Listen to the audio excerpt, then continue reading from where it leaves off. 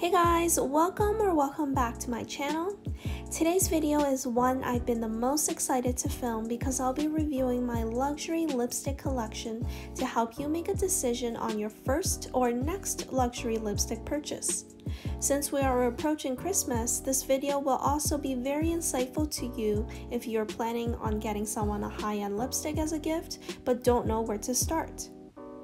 To start off, I divided my lipsticks into two categories based on their finishes, which are either matte or satin. If you're not familiar with these terms, satin means a slightly glossy finish, and matte means it's not glossy and is generally more pigmented and creamier and is free of shimmer and glitter. Within each category, I'll swatch them in the order from least pigmented to most pigmented. I'll then give them ratings out of 5 based on the quality of their packaging, application, and of course the price. If at any point you want to skip to that product specifically, then feel free to scroll down and click on the timestamp. So the first lipstick in the satin category is the YSL Volupte Sheer Candy series. It's in this beautiful silver hardware component that reminds me a lot like the Sailor Moon characters would use. Although I was not a huge fan of Sailor Moon, it does remind me of my childhood and it just feels so girly and magical.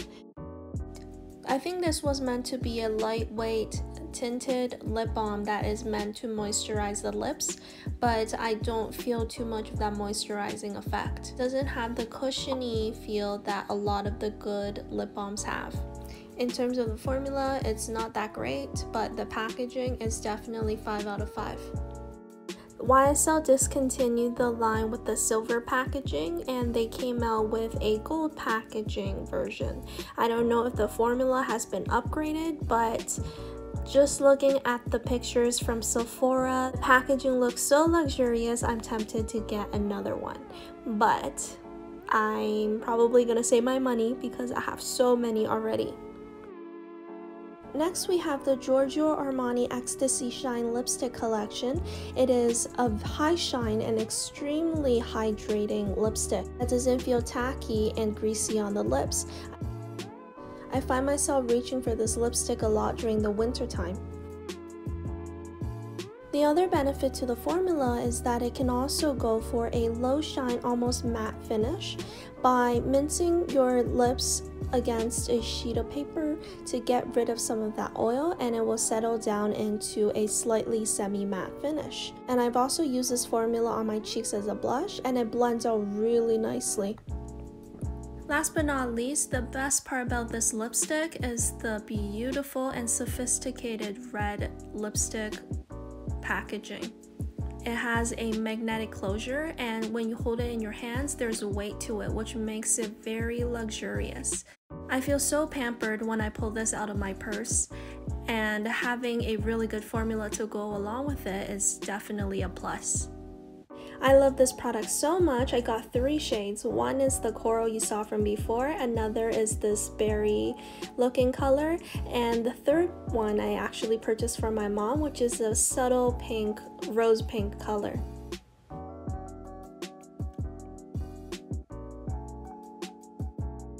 And we have another YSL lipstick. This time it's the more traditional kind of lipstick in terms of the color payoff. The formula is enclosed by this beautiful gold packaging that has a YSL logo in the front. There is a embossed YSL logo on the bullet, which is not very obvious through the camera. The bullet has a sugary mango scent to it, like the first YSL lip tint that we saw. Personally, I don't mind the fragrance, but I think I could do without it. The formula could go from medium to full coverage without feeling heavy and greasy. This lipstick meets my requirement of a good lipstick. How can we talk about high-end lipsticks without mentioning the Pat McGrath ones? The brand is known for its high-quality packaging as well as its amazing lipstick and eyeshadow formulas. This is going to be an unpopular opinion, but I am not a fan. First, although the packaging feels and looks expensive, it is not my type of aesthetics.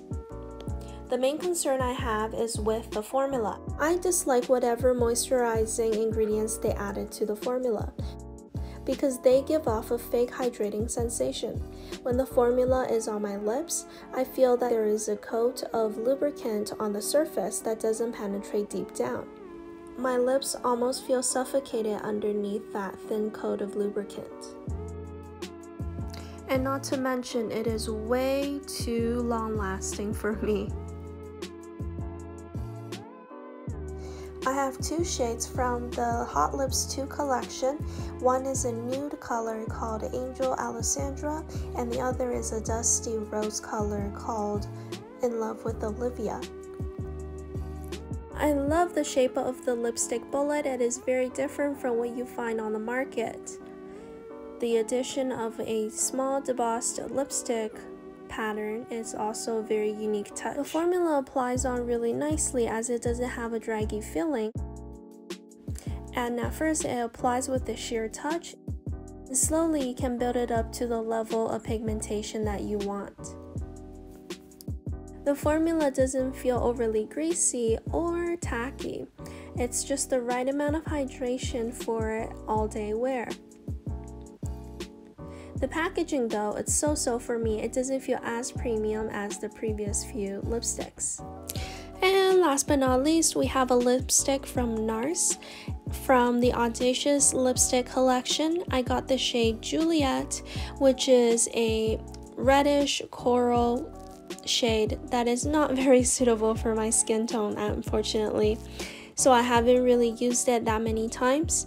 It's in this sleek black component that also has a magnetic closure. The formula, like the description says, it's a very creamy, one-stroke, high-impact lipstick. As you can see in the swatch, just one swatch has more pigment than any of the other lipsticks I've shown you so far. On the lips, it doesn't feel heavy though. Does have a similar feel as the Charlotte Tilbury lipsticks, but in terms of the pigment level, it's definitely the highest. And over here, I'm just going back to the first color and swatching a few more times on top of the swatch, just to show you how it would look with more application. There are two strips for the YSL Volupte lipstick because I accidentally swatched it twice, but starting from the orange color, that's going to be the Giorgio Armani, and so on and so forth. Thanks for watching my video. This is part 1 of the 2-part series I plan on making on my luxury lipstick collection. All of the lipsticks that I just showed you are the satin finish lipsticks, and in the next video I will start talking about all of the matte lipsticks in my collection. If you found this video helpful or interesting, please remember to click the subscribe button for more. I love to know your thoughts on your favorite lipsticks or your recent purchases or what you plan on purchasing next. I'll see you in the next video.